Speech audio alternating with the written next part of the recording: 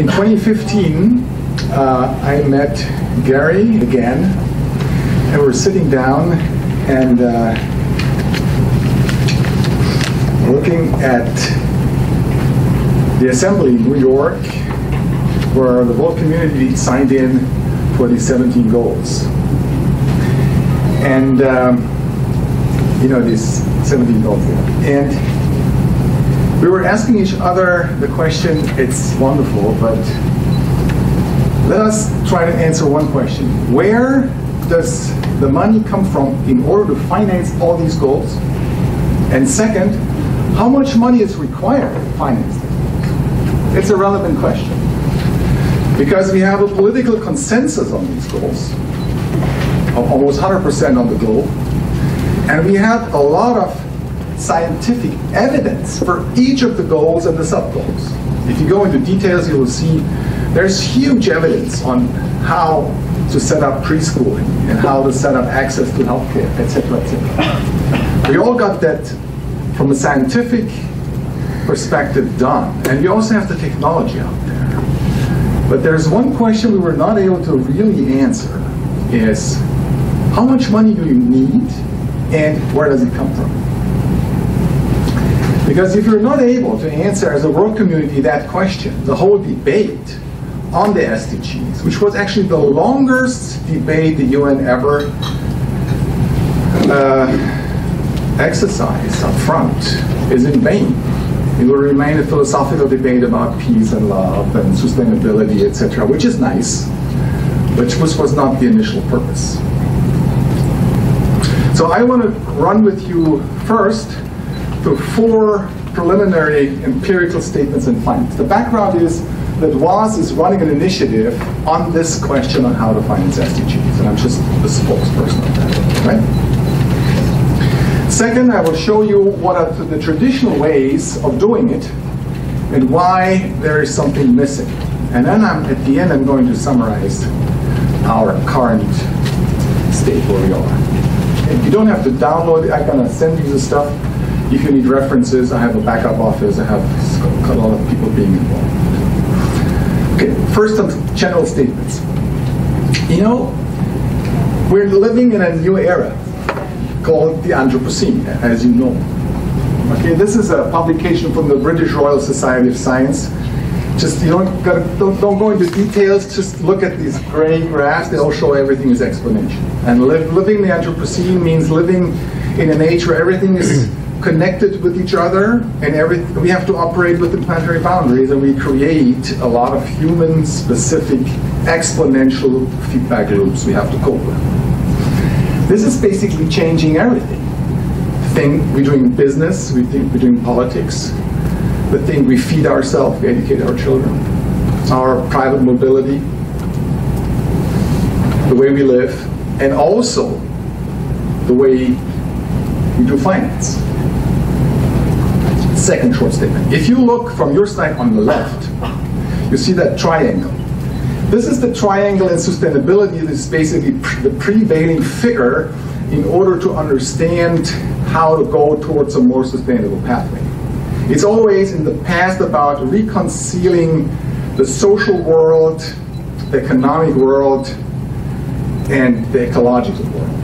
But this picture in our brain is misleading. We have to look at the whole process from a different perspective. It's more like a funnel, where at its core is the financial sector or the design of the money system in general that determines the very rest.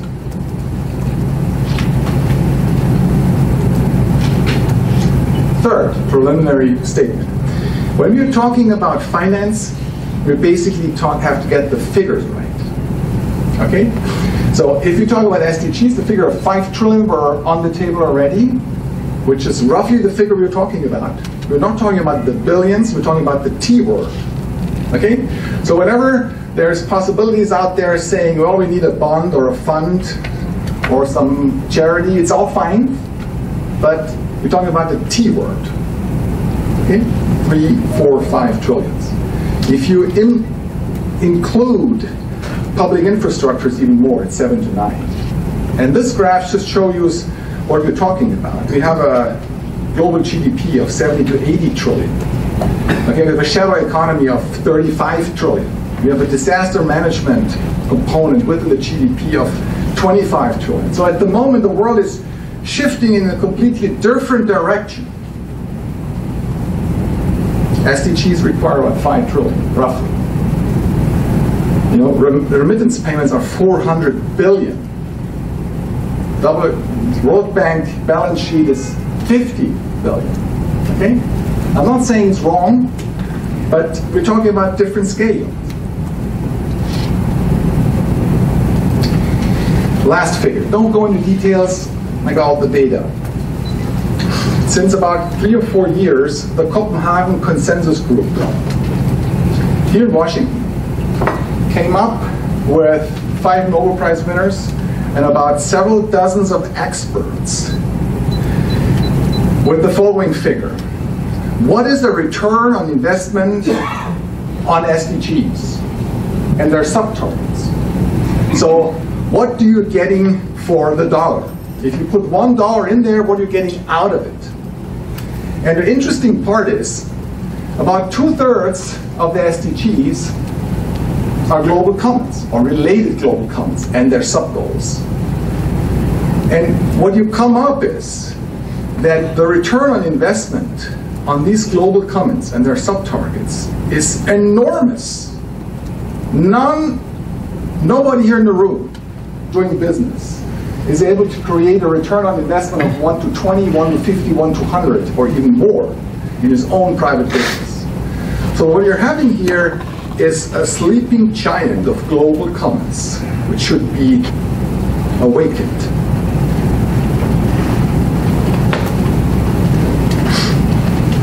Why is financing the future such a complicated topic? Okay, we're talking about 5 trillion. But if you look closer to it, we're operating within a system which is empirically very unstable. IMF, World Bank figures 2 years ago, we're talking about 420, 25 to 430 currency crisis, state failures, banking crisis over the last 30 years, which makes 10 events a year. Will you sit in your car if your car breaks down 10 times a year? What would you think if your car breaks down 10 times a year? Would you say, Lawrence, you're a bad driver all the time? Say shit. You would probably say there's something wrong with the design to begin with. And this system is extremely resistant to change. We have multiple empirical lock-ins, like the subsidies, the taxation systems, the carbon bubble. They prevent us from a real change. And time is not on our side. If we continue business as usual, or like wait and see, you can show empirically that it would take roughly 3 generations, which means roughly a century, to equal gender, to access healthcare to everybody on the planet. This is not a political agenda, 100 years. It's not an agenda. And I want to draw your attention to the fact that about 1/3 of these SDGs and sub-goals are really eligible for private business. Yes, super. Renewables, agriculture, name it. 2/3 are not. Okay? They're standing out there and do not have enough finance. And on top of it, we have about a black market system with about 1/3 of GDP transactions being illicit. Misinvoiced, fraud, corruption, informal sector, pulling the whole world in a completely different direction. So, what's required is probably another mindset to look at the whole topic from the very beginning. B. We're not B, okay? Now it's getting easy. Look, this is the global value chain. Central banks, commercial banking system, real economy of goods and service. And what we're doing since decades, at the end of that value chain, we're trying to redistribute money to finance commons, through fees, through taxes, and through philanthropy. We actually, as a world community, came to the consensus in 1992 in Rio that we're spending 0.7% of the GDP on this stuff. And besides Scandinavian countries, no country ever achieved the 0.7. But even if we achieve the 0.7, look to the figures. It's 10 times too low to meet the SDGs. So this mechanism, this kind of end-of-pipe finance, is not a bad thing. But it's too slow, too low, and too brittle to finance our political agenda.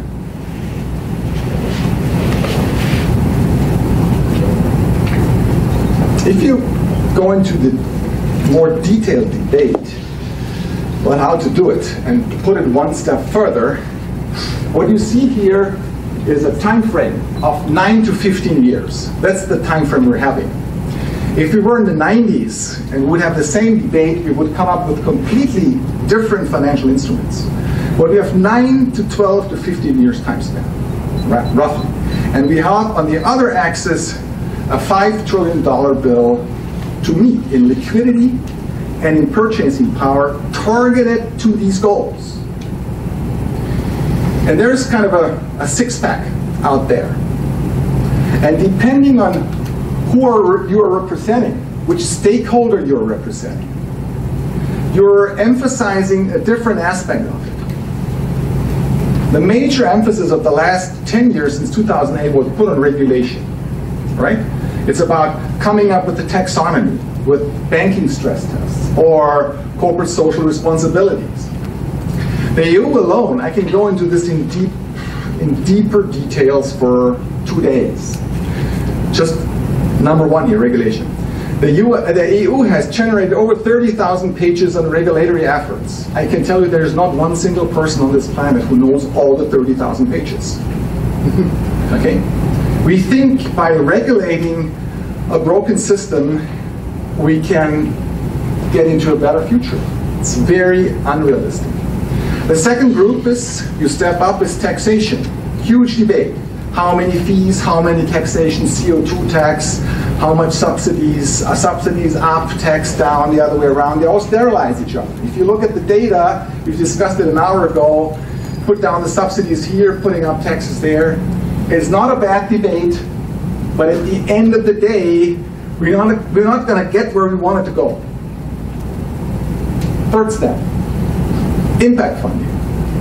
If you sit in front of the private equity sector, they're going to tell you we have a lot of money out there, roughly 13 trillion in cash position, or with a negative yield, searching out for purposeful investment. Wonderful. But think it to the end. If we follow the private impact investment strategy only, we will end up in 20 years in a privatized world. And we repeat the Washington Consensus from 1992 of deregulation, privatization, and liberalization with all the mess that followed. I'm not arguing, we are not arguing against private sector involvement. But we got to be very clear what we're getting. Fourth strategy, the so-called X-swap strategy hybrids. You know, if you possess, just give you one example, if you possess a coal mine, let's say the Vatican is invested in coal mines and realizes it's actually not a good thing, we got to get rid of it and got to go into green investment. What are they going to do? They're going to sell the stuff, and now they have a green, clean balance sheet. Good for the Vatican. Not good for the rest of the world because the coal mine is still running. Maybe bad management, which is minor to the one the Vatican has hired in the first place. So what's required is here not additional derivatives, first, second, third tier, where you hand over the hot potato to one to another. We need an instrument called X-swap that guarantees to exit fossil by contract and to swap a similar amount of money into the green field. We can talk about it later. The fifth one is about 12, 15 different forms of so-called hybrid PPPs. They're all out there, where you blend in philanthropy money and private money and public money if there is some available, because most countries are over-indebted. But if you take these 5 steps together, my point is, and our point is an integral, more holistic approach.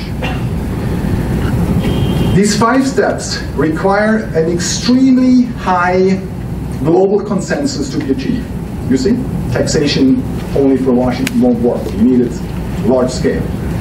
And we have to operate within 9 to 12 years. So it's extremely likely there will be a residuum left of liquidity in order to meet the 5 trillion within 9 years. And how can we do this? The amount of that residuum here depends on the global consensus. Assuming there's very little global consensus, the larger the residuum remains of the 5 trillion. If we are going to love each other from tomorrow onwards, we don't have to talk about residuum, everything is fine. It's unlikely that we can love each other. Except people in this room.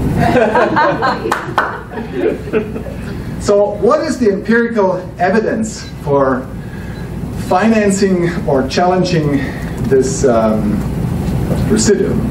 There's 2, a top-down and a bottom-up approach, out there already. The top-down is the CBDC, Central Bank Digital Currency Approach. We have about 15 central banks who are operating on an experimental level with CBDCs. 15. Okay? If you ask a regulator, it's all about controlling, regulating, and or steering the system with regard to price deflation. This is their world. And you have a bottom-up approach. It's twofold. One is the so-called cryptocurrencies approach. There's about 2,300 cryptocurrencies all over the world currently running or registered. Their world is about investment, speculation, or business. You know? And the purpose of the privatized cryptocurrency scene is basically denationalizing the money system, privatizing the money system. The latest proposal is Libra, among others. Okay? The advantage is that cryptos are highly capitalized. We're talking about $350 to $400 billion already, and but it's private initiatives mainly. And we have another bottom-up approach, which is older for decades, in some regions even centuries, the so-called community currency approach. We have over 3,400 currencies running in parallel to the given system already since decades. Bernard Lietaer was working on that field in specific. The time dollar system here in Washington, for example, under Edgar Kahn is one of them. The LEDS system, local exchange trading system, the barter system, and others.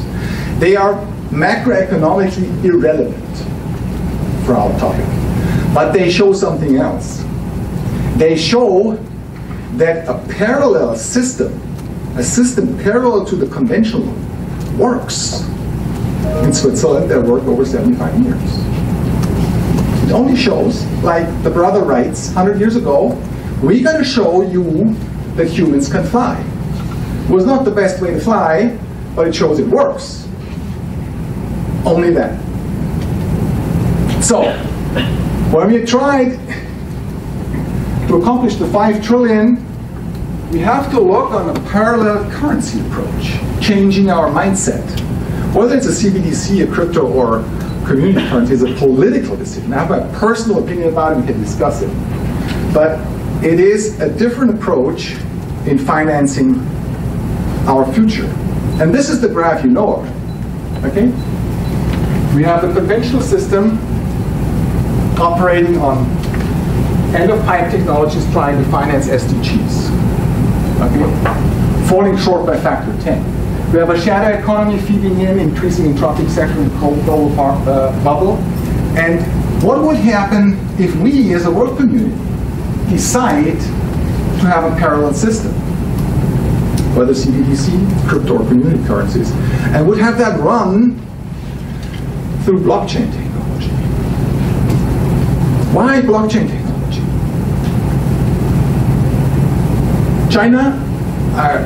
China is converting her whole renminbi system within the next 15 months on a blockchain base. Can you imagine, for 1.2 billion people?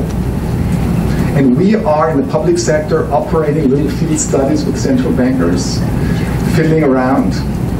Okay? Why blockchain in the positive sense? It definitely and shows empirically that it increases the trust and therefore indirectly the social capital in the region of interest. Because it's an agreement. It's an agreement based on a database. It's increasing the transparency of the transactions, okay, and therefore minimizes tax evasion, fraud, and illicit transactions. If it's done in the right way, just consider dual thinking, dual processing, parallel thinking. It can make the overall system much more resilient, and it creates something economists call Pareto superiority. This is a very rare state societies and economies are in. It's a state which is superior to the given equilibrium. That's the full picture. You know, it's like riding a bike with two wheels instead of a motorcycle. And I think this is the kind of mind shift that's required if we really want to finance SDGs, and we really want to finance our future.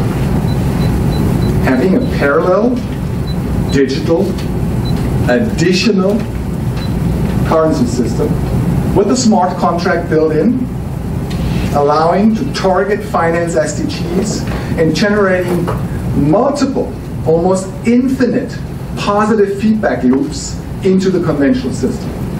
You can overcome the new normal, I can explain you later. You're going to steer and stabilize the overall economy whenever there's a banking crash in the conventional system. It's going to create millions and millions of green jobs.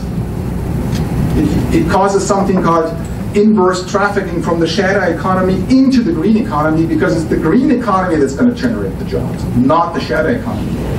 It's going to generate additional public revenues in green dollars, not in conventional dollars, which can be feed back into it again and again. And it's not a windfall profit, like you invest in there and then wait and see, but you create, with the technology, multiple, endless second round effects. Anytime you touch that dollar, you steer the overall society, overall economy towards a greener, fairer, and more sustainable future. This is a graph you don't know, because it's coming out of my working group. It's not the UN, but it's adopted to it. You know, if you ask people, what are the solutions for SDGs? What are the solutions for a better world? And some say, well, we need other technology. Others says we need geoengineering. Others says, oh, we need sinks and renewables. And others says, oh, no, we need a lot of lifestyle changes or behavioral changes, and cultural value changes. They're all valid, and we have a lot of data for all of them. But if you're honest, since about 30 years or more, we discussed it with Dennis Meadows a couple of years ago, we've been chronically, not only underestimating, chronically missing and not debating the design of monetary regulation, design of the financial system itself. It's been a given, and it's not. This is the Tao Finance Initiative of the World Academy of Arts and Science. It's our proposal, how to finance our future. A parallel, additional, regulated, targeted liquidity. It provides a mechanism that is able to shift towards SDGs relatively fast. I'm talking about 18 to 24 months. Okay? You can quote me for that time frame. For a lot of goals.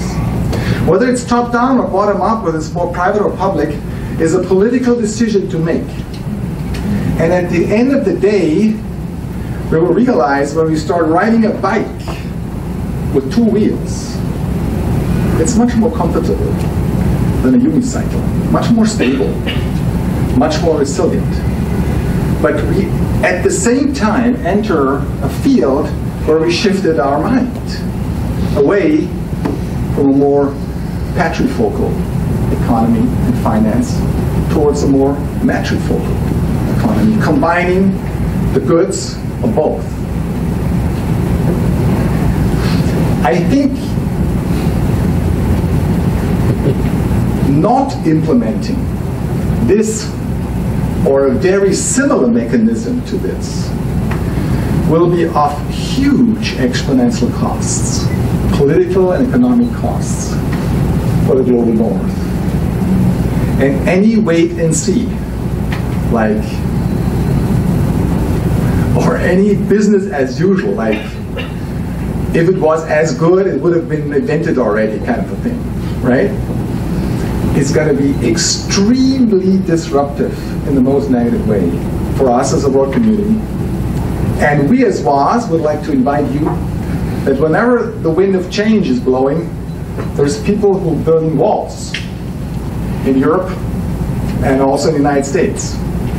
And others build windmills. We would like to build windmills with you. Thank you very much.